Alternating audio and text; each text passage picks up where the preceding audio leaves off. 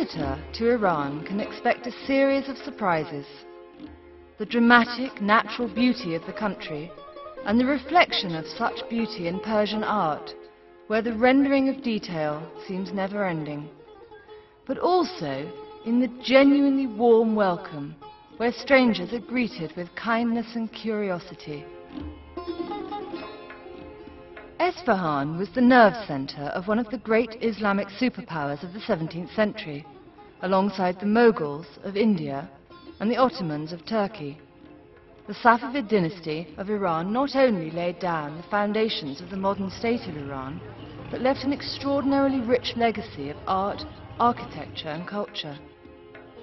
This is a place for appreciating sophisticated and historic culture, for sightseeing and shopping, and maybe, best of all, sitting in one of the many tea houses or chaihanes and drinking tea and chatting. His parents are visiting and you're just pretty fresh now. Esfahan's absolutely super, and I probably won't like Yaz nearly as much, but you will actually. It's very different. I really do want to go to Yaz because I'm fascinated by the flurry of diplomatic activity and the surge in trade along the Silk Route during the Safavid era was not least driven by the desire of Europeans to buy the exquisite silk cloth and other goods that to some degree are still produced here today.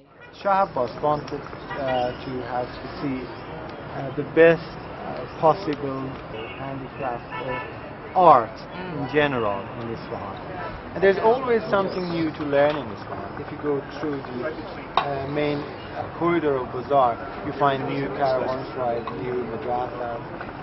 And especially the bazaar in Isfahan is, bazaar is considered as a creeping and crawling phenomenon. It finds its way. And I think the most authentic bazaar in Iran, in actually many ways, is Isfahan.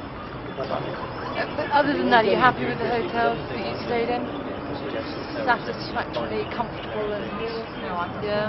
Certainly the one here is luxurious. Yes, yeah, very luxurious. no complaints. No. Because it helps, doesn't it? You get a good night's sleep. Most definitely. I mean, every hotel we've stayed at has been Very nice. very comfortable, clean. Good.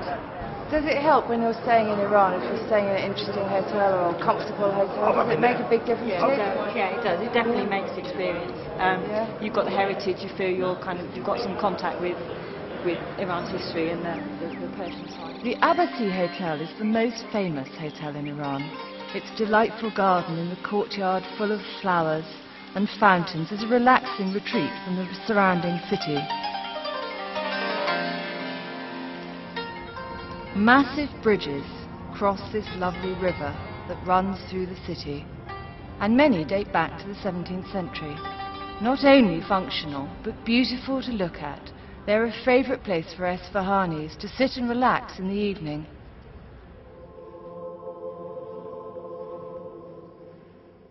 For 400 years, there's been a significant Armenian Christian minority living in Esfahan, and the cathedral they built here is the historic focal point of the Armenian Church in Iran, and an example of their skill and faith in God.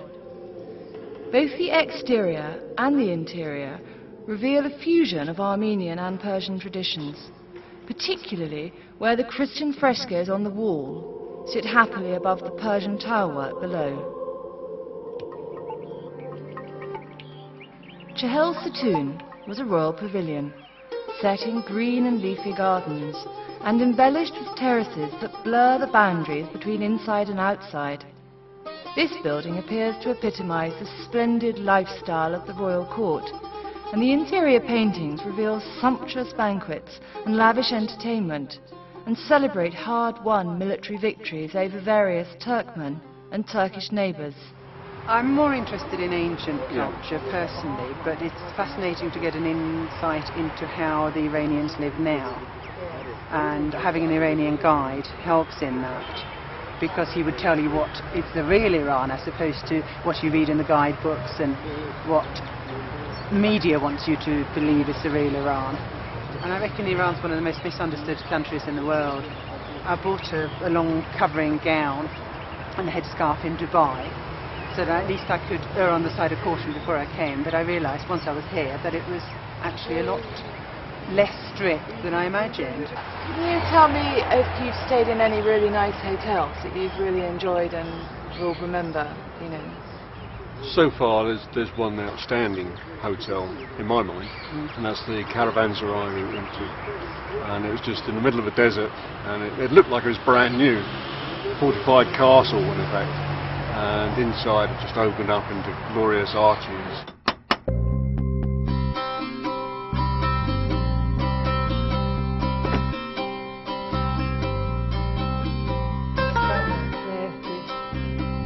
Wow. Well, we're all quite excited to be here because this, to my knowledge, is the first original Shah Abbas caravanserai which has been meticulously restored and is now used again somewhat close to its original purpose as a hotel.